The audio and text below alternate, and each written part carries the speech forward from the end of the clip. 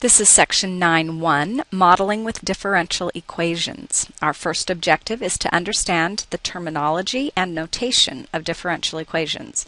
And when we're done, I would like you to be able to explain how you determine whether a function is a solution to a differential equation or not. Before we can do this objective, we need to all be on the same page when it comes to the vocabulary regarding differential equations. So the first vocabulary is differential equation. What is a differential equation? It is any equation that contains one or more derivatives of an unknown function. So if you look at an expression and it has an equal sign in it and a derivative somewhere, it's going to be a differential equation. The order of that differential equation is somewhat akin to the degree of a polynomial. You look for the highest derivative that is showing up anywhere in the equation, and that will be the order of the differential equation. Next, we have a solution. So just like in algebra, solutions to equations are replacements for variables that make the sentence true. A function will be a solution to a differential equation if, when you plug the function and its derivatives into the equation, you get a true statement. Next, we have what is called an initial value problem. That is a differential equation that comes with an initial condition. And what it allows you to do is to take an entire family of solutions, otherwise known as the general solution, and narrow it down to a single solution or a particular solution. Now, that initial condition or that initial value is simply an ordered pair or a point that is on the particular solution's graph. If we look at example 1, the goal is simply to identify the order of each of the following differential equations. So we're looking for the derivatives and which derivatives we have, because it is the highest derivative that mandates the order. So looking at part A, we can see that there's only one term that involves a derivative, and it is the first derivative. So in this case, the order is simply 1. If we look at the second one, again, we have the original function and we have the derivative, and it is the first derivative. So again, we will have an order of 1.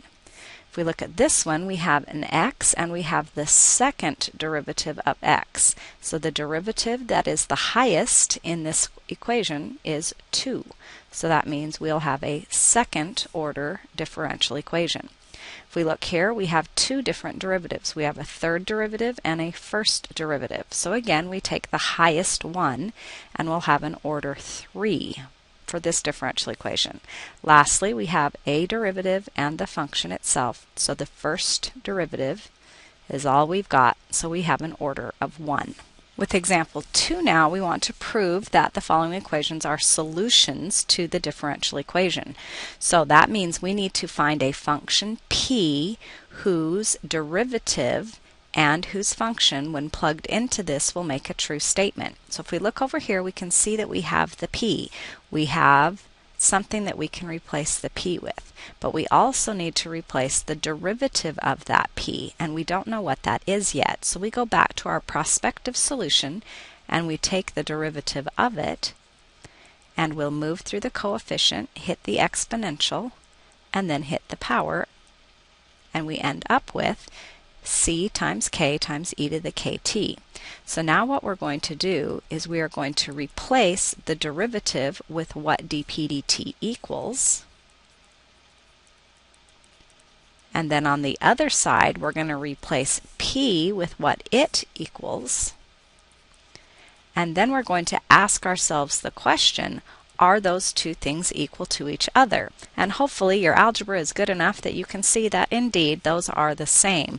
So when we replaced the function and its derivatives in the differential equation, we ended up with a true statement. So this is a solution to the differential equation.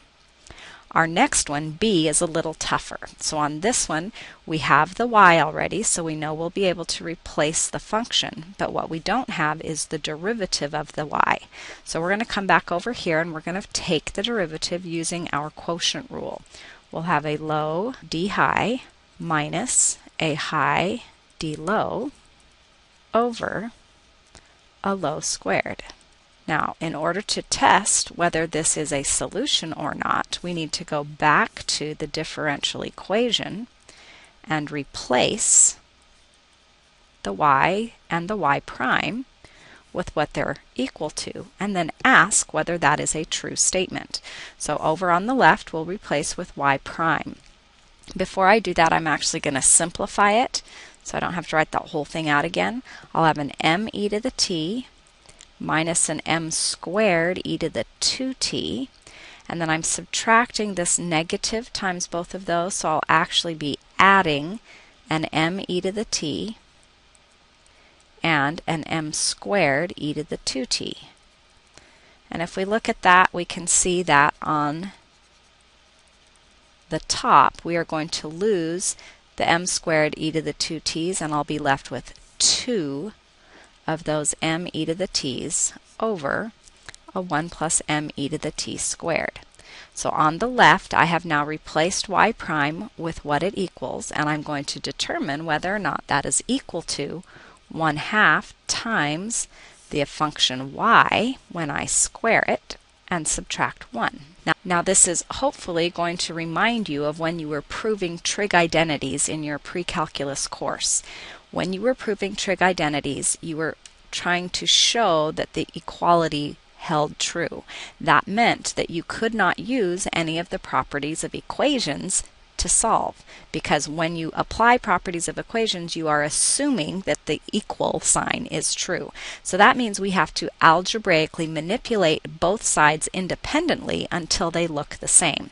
And personally, when I look at this left side, it looks pretty nice. So that means most of my work is probably going to occur over here on the right. So I'm going to keep that left side written as is, and I'm going to try and make the right side look the same.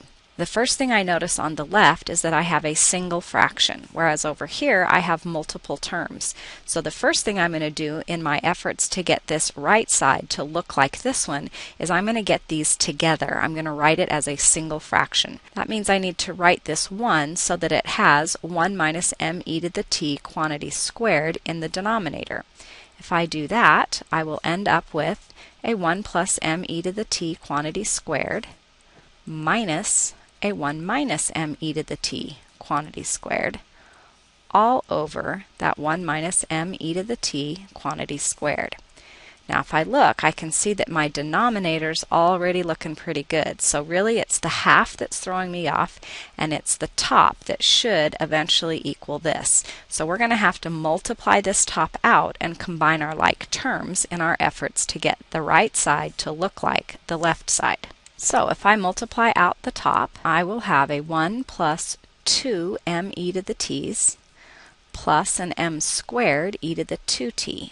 And then I'm going to subtract this thing squared, which is a 1 minus 2 m e to the t's plus an m squared e to the 2t.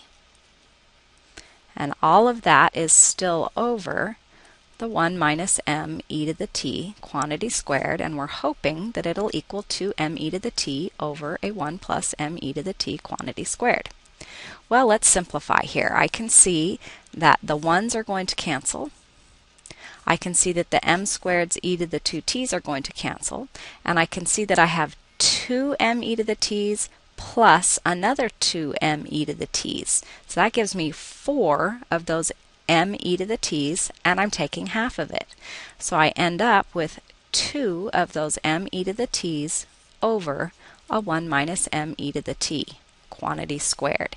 Notice that I have now manipulated the right-hand side algebraically so that it looks like the left, and I do indeed end up with a true statement.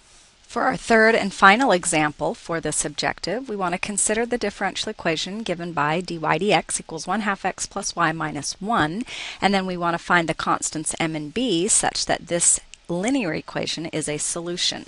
So recall that if we are going to test whether something is a solution, we need to replace both the derivatives and the unknown function with what we think the solution will be. So the unknown function is y equals mx plus b, and the derivative of that unknown function is going to be m. So if I put those together into the differential equation, I will have m equals 1/2 x plus y minus 1. And our goal is to figure out what m and b are in order to make this sentence true. So if you look here, see that we have two things involving x's. So I have a 1/2 plus an m, those are multiplied by x's, and then I have things that don't involve any x's, which are b minus 1. Over on the left side, we can see that I have no x's and an m. That means the coefficient of the x's must be the same, and the constants on both sides must be the same. That will generate a system of equations where the coefficient of x equals the coefficient of x, and the constant equals the constant. If I now solve this system, I can see that m equals a negative 1/2, and b, by substitution, is now going to equal a positive 1/2. Now let's say we want to double check. In order to double check, we're going to write down that y is now an m, which is a negative 1/2, x plus a b, which is a positive 1/2, and the derivative of that y will now be a negative 1/2. So if I plug those into the differential equation, I'll get a negative 1/2 equals a 1/2 x plus the y minus a 1. Simplify, we can see that the 1/2 x's are going to cancel, and a 1/2 minus 1 is a negative 1/2. We end up getting something that is true. So it is indeed a solution to the differential equation.